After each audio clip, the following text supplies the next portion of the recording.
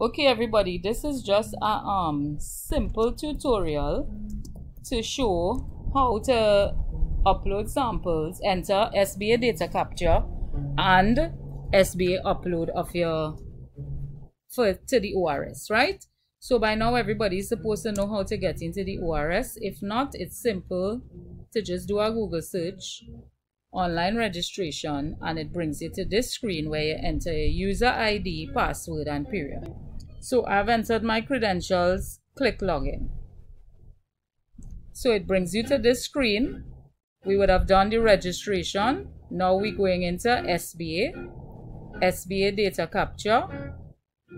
The option would be preset. Once you log in, it identifies the school. You click your username and it would identify your subject.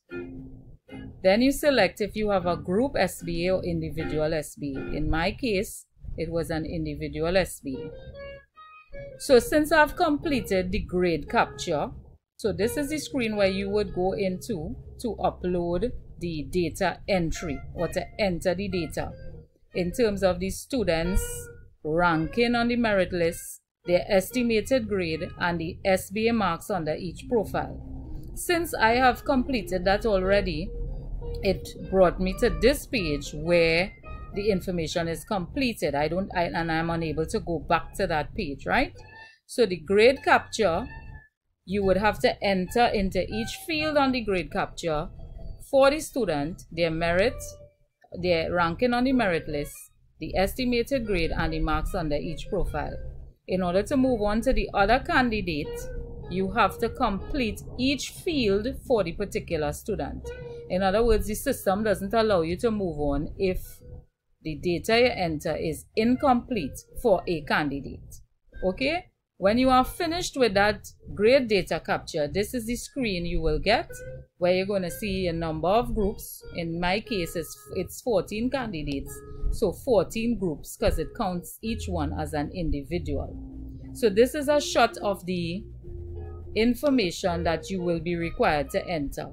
Sequence number is automatically inserted. The first name, last name comes up automatically because these would have been the students assigned.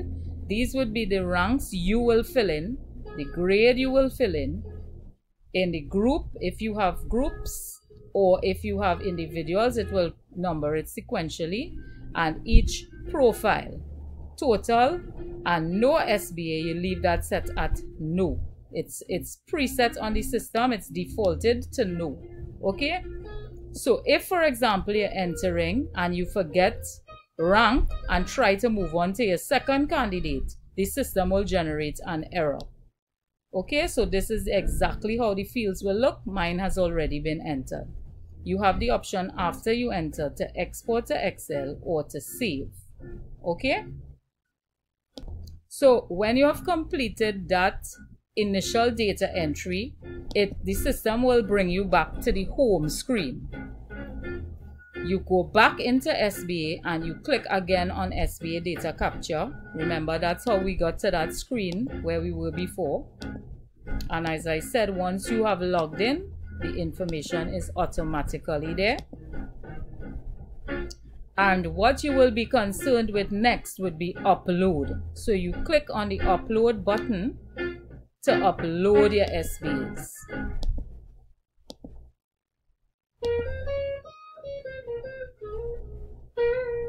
When you click on the upload button, what the system does is it generates a drop box. This here is a drop box for each candidate or each group in the case of the persons doing group SBAs.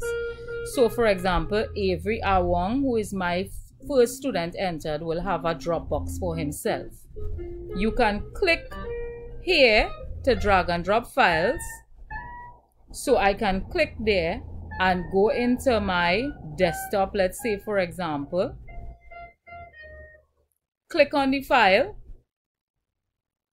and simply drag that file and drop it into the window. Okay, so you see the file will take a while to upload. When the file says that it has completed uploading, you simply click upload. In my case, I don't want this file to be uploaded. It was just for tutorial purposes, so I'm removing it. When you are finished, you click send email confirmation to confirm that the samples, the SBAs, sorry, not samples, because we now have to upload all, were sent. So in the case of Avery Awong, 1, 2, 3, 4 documents were sent, or 3 documents, a zip folder and the cover sheet. So you have to remember to include the cover sheet for each student. When you go back, you click and you send your confirmation email. It takes you back to your home screen, and in your home screen you can generate a report based on what SBA was uploaded. So for example, you can click SBA report, select report type, and go into SBA candidates who did not submit with zeros, candidates without scores, forward status, samples, scores, etc. to see a spreadsheet or a report of the samples that were actually uploaded together with the marks. Okay, I hope that this tutorial has helped you all. If you have any questions, don't hesitate to contact us.